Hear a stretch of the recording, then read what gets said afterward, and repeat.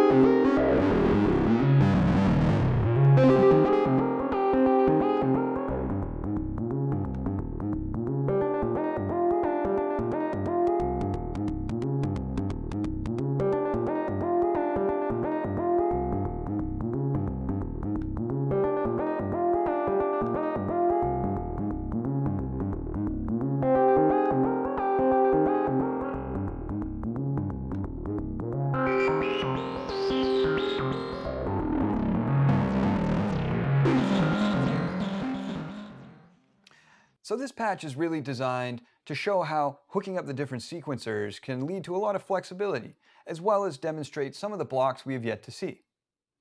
So let's start in this video by looking at the sequencers. Generally, we need a clock source to drive our sequencers.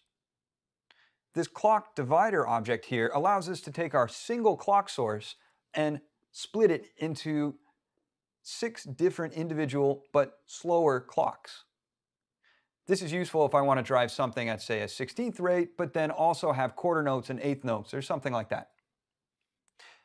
The sequencers themselves, we'll see how we can configure those in a minute, but are basically patching into each other. So we'll see how the output of this one is actually driving the root pitch of this one.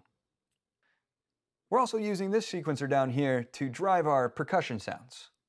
Let's open up the structure view and see how all of this is connected. So, while previously we had had a note in block, here we're doing a block that sends out just a clock signal. We can see here we get a gate and a reset. The reset is essentially once you're done with a cycle, it'll send out a signal. We can use this to re-trigger or reset sequences that are not the same length as our original one. A concrete example of this would be if I had 16th notes coming out, but a sequence of, say, 7 or 9 steps. This is going to kind of phase over top of that 16th note sequence, but on the reset, it'll start back at 0. This could be a great way to create evolving sort of sequences that then reset on each down.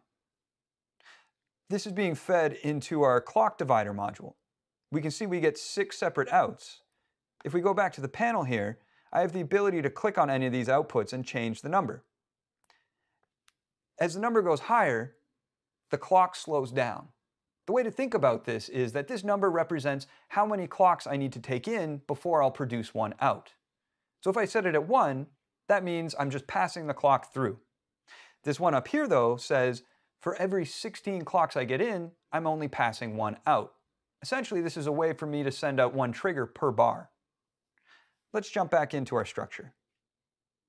I'm also directly hooking the gate and resets up to our sequencers. So this gate controls our sequencer, which if I do the split view and jump back to the panel, we can now see that I'm highlighting this sequencer here, which has the main melody section. This bottom row here is being driven by the gate input, and the reset causes this to restart at the next down here. So you can see my reset is actually set to 15, which means it gets to this last step here and will jump back. But since this is an 8-step sequence, we get all the way to the end, then on the 15th it jumps back. Again, this is a powerful way to make sure that your sequences all realign at a certain point, but that they don't all have to be the same length, or even multiples of each other. Let's take a look at the controls inside our sequencer interface here. By clicking on these, I can turn on or off a gate for this step. Up above, this allows me to tie or glide between the notes. Clicking and dragging here allows me to change what note is played at the pitch output of the sequencer. And the little number below tells you what octave you're in. Further up above here, we have some choices about how the sequencer jumps around. We can play forwards, reverse, ping pong back and forth, or we can even have like a random sort of jostling around where it just jumps from position to position. We can also choose the number of steps, so even though I have values for all 8 steps, it will only play the first 2. And then I can also choose an offset. So now it'll play these 3, which are an offset of 3 from the original position. Let's reset all that back. We can increase the glide time between the tied notes, and the gate effectively chokes the gate. We can either say I'm going to take the gate value supplied by the clock, or each step has its own on and off. Lastly, we can manually reset, which will reset the sequence back to the beginning regardless of what the clock is doing. I can tell it to track the pitch or not track the pitch coming into the input of the sequencer, which we'll see in a second how we can use that to change the root note of our whole sequence. And we can also choose to use an external gate. Let's take a look at what we're doing with these sequencers. We're taking the pitch output of this second, much slower sequencer, which, as you can see here, is jumping octaves, as well as playing the G. And we're feeding that into the input here in our melodic sequencer. What this essentially does is transposes our sequence up and down. I'm going to turn the audio back up, and we'll hear how that's affecting the sound.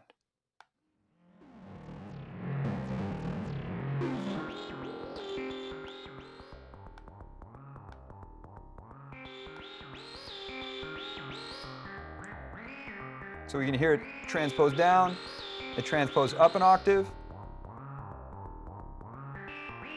Now it's playing the G, and then it's going back. You'll also notice on that sequencer that we've applied some random direction, which means that the sequence won't repeat itself, but sort of randomly changes over time in a controlled way. Connecting these random sequencers together can create an evolving patch that seems to have a full composition to it, even though it's really just kind of randomly bubbling along. It can add a lot of interest into the composition and prevent it from seeming like a very static and small loop with just the 8 steps. Down here, we're taking in the reset, but we're taking in a gate input from our clock. This gate input allows us to slow down that percussion sound. So right now, it's as a setting of 1, which means it's as fast as our main clock. But I'm going to go ahead and use the mixer here at the bottom to turn down the melodic part and listen just to this sort of pulsing percussion part.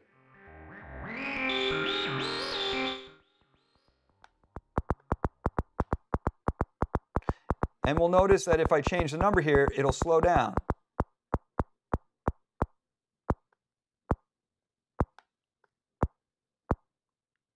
We'll also notice that it's receiving the reset message, which is forcing it to jump back to the beginning.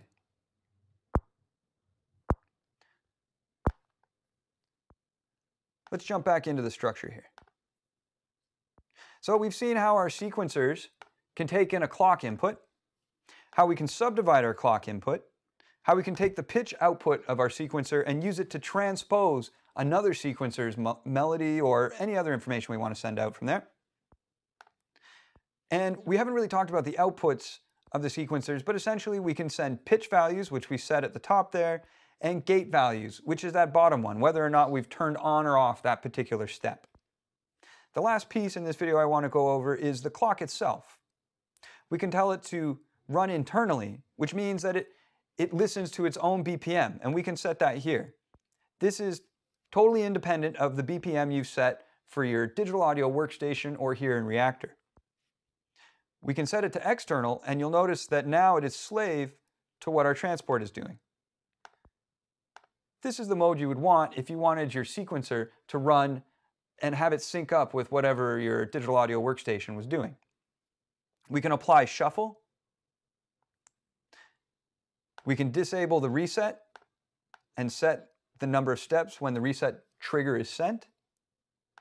And we can also set the clock amount, or rate rather, over here. So this here means that we'll have 16th notes at the external tempo.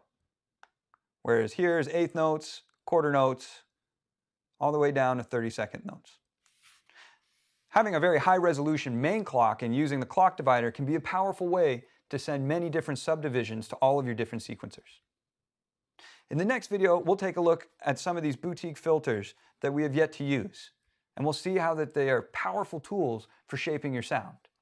If you want to learn more about Reaktor, join us at Kadenze.com. Our course will be going over how to build synthesizers from scratch using Reaktor Primary.